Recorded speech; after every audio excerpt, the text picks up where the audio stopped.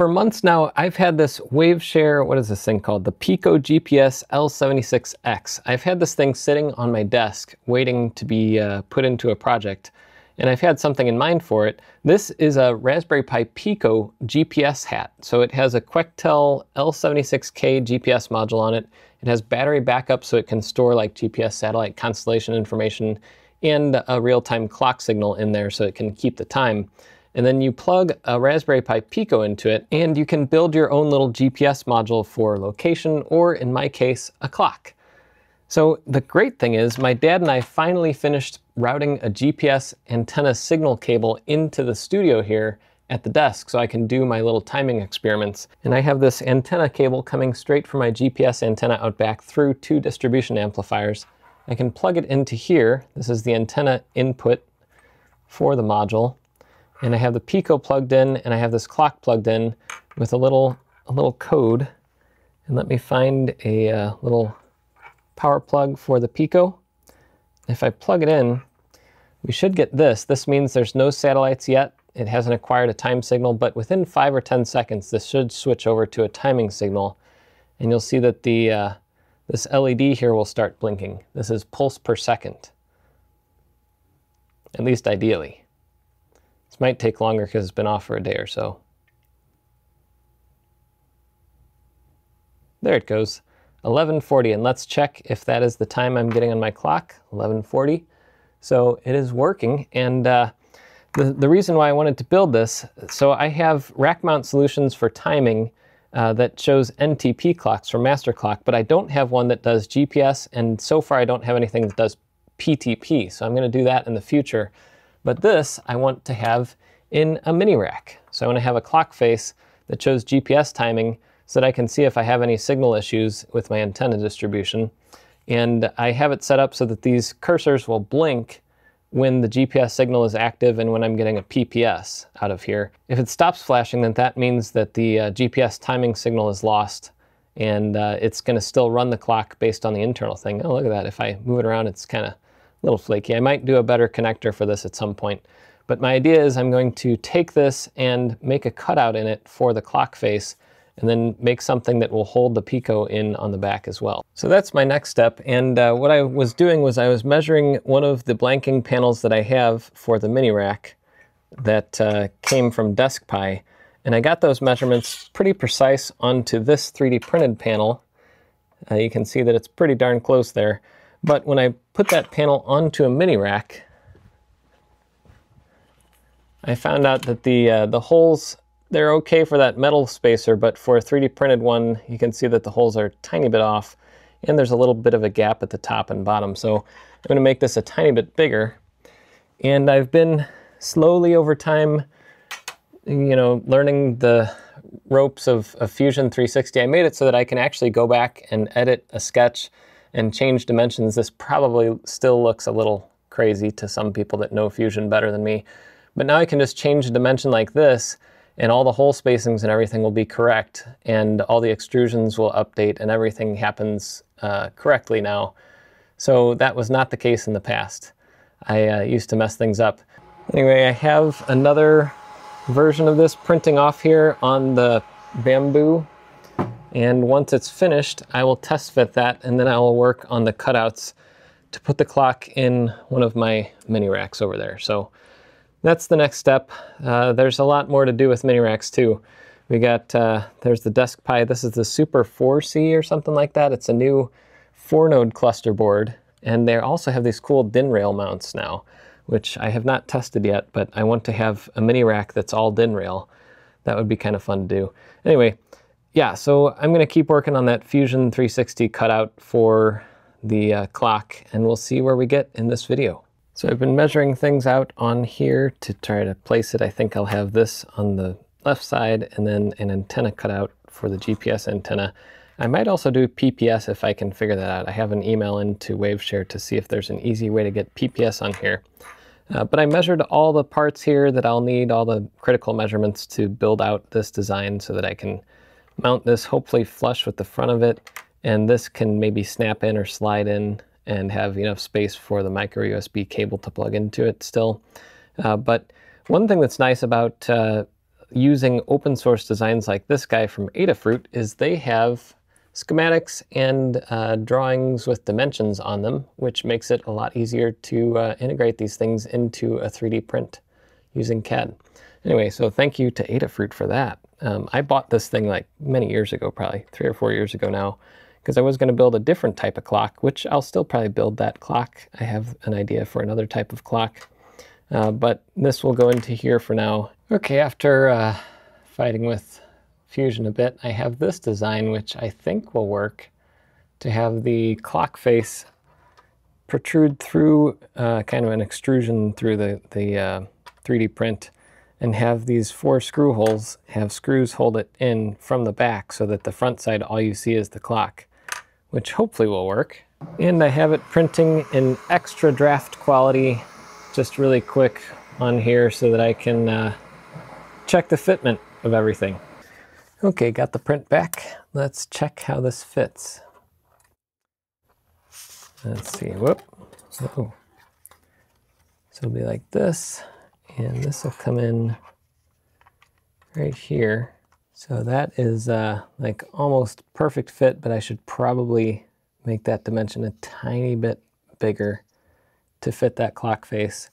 But on here, the dimensions of this are pretty close. I'm gonna guess this guy, maybe?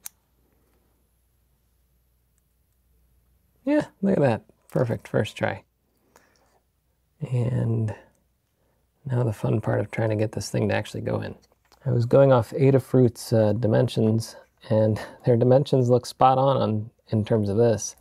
I think I just need to make these a little bit bigger so that the front face fits in, because I printed this at 1 millimeter, which 1 millimeter is not quite enough. So quick test fit, and that actually works really well. There's a tiny bit of bend inward on these screws, so I think that I'll just make the holes out by like 0.1 or 0.2 millimeters off of what the dimension is on Adafruit's CAD. Okay, obviously there's V1, V2, this is V3, and I didn't quite have time to finish off the design last night, so I just printed this off to see the fit of the Pico inside of here. And it actually holds in fine just with friction, but I'm going to put a little clip right here, and that should hold it a little better. And then the last step will be putting a little SMA hole over here so that I can have the GPS antenna sticking out of the front. And I'm also going to put a little hole in on this side so you can see the LEDs if you kind of look, and yeah, I guess you could just see the reflections. Maybe I could put a little mirror in there or something, I don't know. The other option is I could put a little hole here so you could see through it, but then it doesn't look as clean. I like that clean look. Anyway, I figured out that I put the holes for the screws on this guy too far out now, so I need to fix that again. That's kind of how 3D printing goes for me. I fix something and then I fix it the wrong way, so I have to do it all over again. Anyway, we'll see if V4 is going to be the one that ships. So I hope I got everything finished off. I put in 2 little clips. I don't know if you'd call them clips, just little bump outs up here. And because there's a little bit of flex in this, it should let the pie just snap in here, I'm hoping. And I cut out a little arch here so that you could see in here there's a couple status LEDs in there. And I put on an SMA connector. So let's see how this thing fits together. Okay. The clock should slip in here nicely. Let's see how the alignment is on the holes. Might still have to tweak that a little bit. Let's see. Looks like this hole is pretty darn close. That hole's a tiny bit this way, so I might have to fix that. I don't know. What I've noticed is that there's enough. It's pretty strong in here, so I don't know if I even need to do that. You can see that it's holding in nicely without any screws. So I don't know. I might fix those screw holes just so that I have the right model. But this, I'm hoping, will slot in like that, and then if it pops down, there we go. Nice. That feels really good, actually. Okay, and then let's see if this will fit in here. Yeah, it looks like the tolerances on that little flat spot aren't enough to make this little flat part of the connector kind of retain itself there, but that's okay because this is a jack that you put on and tighten down. I'll grab my pliers and get it nice and snug on there. I also noticed that these little pins on here are kind of like flatter this way, and they're more square in that direction. So I took all of these plugs and rotated them 90 degrees. If you don't do that, they kind of pop out really easily. And I might make a better connection than this anyway, because someday these could work their way out. Anyway, let's plug it in and see if it actually works. And we're plugged in with no light. What's going on there? Everything's approximately 90% harder when you're trying to film it too, because you can't even see what you're doing because you want to have people see what's going on. So I got that. And